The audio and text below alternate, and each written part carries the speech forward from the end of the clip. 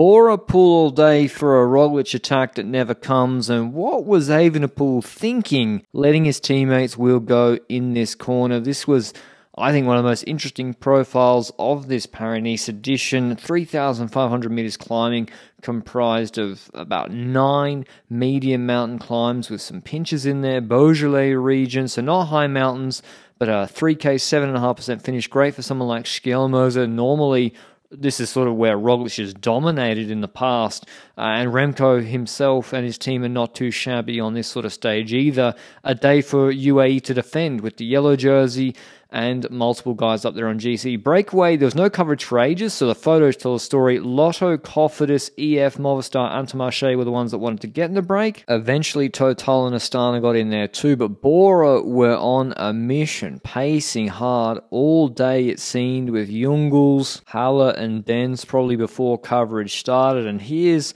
one of the first climb of Montbrouilly. They do it and they finish on this climb. Remco sort of mid-pack, chilling. Almeida cutting, usually mid-pack as well, or a little bit deeper on the left. So they seem to not think too much would kick off on this climb. And Bora really chasing Scaroni, who was the last survivor of the breakaway. He was good in Trofeo Lagueglia. He's a really, really good Italian rider. But Bora really, really chasing him, which, I don't know, it seemed like they were making the race hard more than just chasing, because they're going to catch him on the descent. Jungels just rips it apart.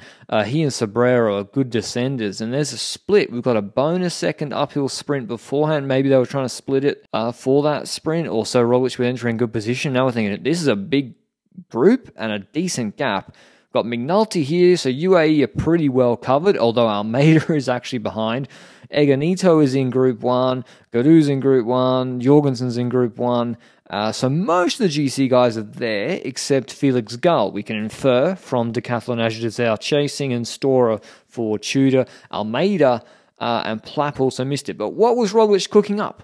Was an attack coming as those two groups came back together at the base of the little 1,500 meter kicker?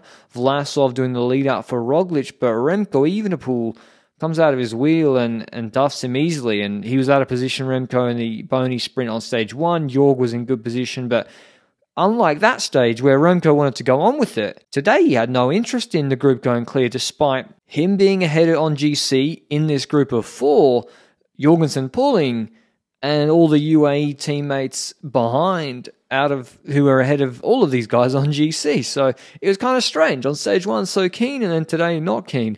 They're all looking behind. I understand there's domestiques chasing behind, and that was probably the right thing to do, is to sit up, because Großschartner and Turner will chase you down. But maybe you saw a tell from Roglic. Plapp comes back. He's just been chilling mid-pack, back of the pack. But maybe you saw something, because on Col du Fou d'Havana, he gets his team to come over the top of Nils Pollard. He's got Catania here. They don't want to let UAE just dictate a moderate tempo. They want to up the tempo with Catania and Vavaka. So I'm thinking, like, one day Remco, this is the sort of climb far from the, or not even that far from the finish for him, where he's going to go. 25Ks to go. One of the strangest things I've seen this year. Plapp enters the corner next to Catania, where the climb's about to kick up. 3Ks to go on this climb, the longest climb of the day. Vavaka and Remco right there, good position. Get through the corner. Vavaka kicks out of the corner, and Remco just lets his wheel go. And then there's Plapp right there next to him, and Plapp's leading GC out of anyone not on UAE Team Emirates. And Remco lets his wheel go, Plapp's wheel go. Catania isn't strong enough to close it, or just lets the gap open. They go up the road. No one from Quickstep's on the radio saying, hey, Louis, actually, you're leading out the wrong guy. You're leading out a guy ahead of Remco and everybody else except UAE on GC. And UAE don't buy it. They're like, this ain't our problem. You're the stage favourite, probably the overall race favourite. You just let his wheel go and your teammates will go. Your teammates pulling Plapp up this hill. And then Trek starts chasing, and Plapp realises and commits to it. So he goes off after Vavaka stops, and it levels off here for a little bit. And he really gets a nice gap here. Goes from 5 to 10 seconds to 17 seconds before Sobrero, who's looking pretty ragged, he starts pulling a group with pretty much all the GC contenders. Gaudu here, note, he's the only one just about with a jacket flapping or a jacket on at all. He proceeds to try and take that off 1K to the summit. I don't know, just loses balance uphill, chops APP and poor Felix Gall. Plapp's in his own world. just chilling ahead of the chaos. Cuts back to Gaudu, doesn't show Santi bridging across to him. And this is what I thought would happen. I thought it would kick off on this climb with so many people losing time in the TTT, with Finn Fisher Black dropping. Santi actually goes and has the cojones. Teams have multiple GC leaders here. Kelderman for Visma, Van Wilder for Quickstep, and Santi goes to Plap, and now Vine does a good job on the descent. He keeps the gap pretty stable, in fact, puts a couple of seconds into it. But then on the flat section before the final rep of Montbrouilly, Plap's getting the food in, UAE sit up. They got Ineos with 4 in the group, and Quickstep are looking at Vine like, what are you doing?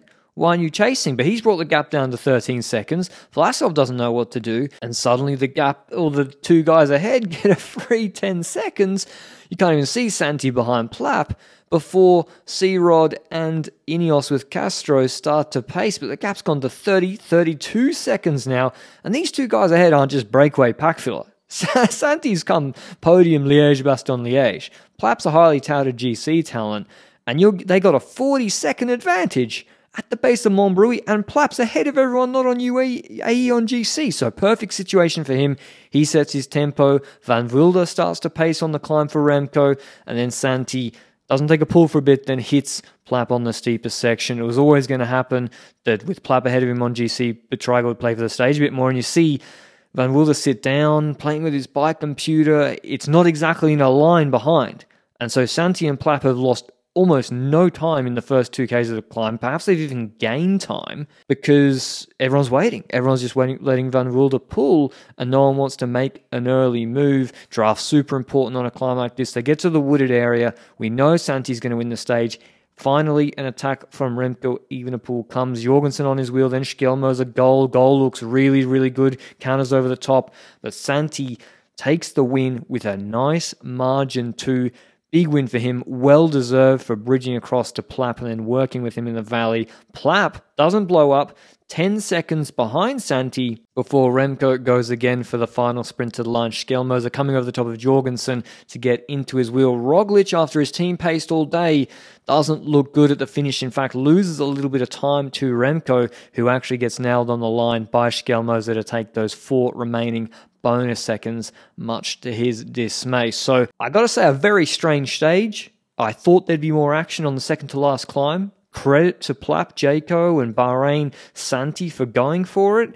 And I think Quickstep, Bora, and maybe Visma will be ruining not putting UAE under more pressure on this stage, particularly now with Plap going into the leader's jersey by 13 seconds ahead of Santi and 27 and 29 ahead of the UAE guys. So the UAE guys maintain their GC lead in terms of ranking ahead of everybody. They do lose a bit of time because they weren't the strongest on the climb, but the weather forecast for this weekend is not looking good. There could be stage cancellations, amendments. There's no guarantee that the other GC guys even get the opportunity to put someone of the quality of Santi or Plap under pressure this weekend to take that time back.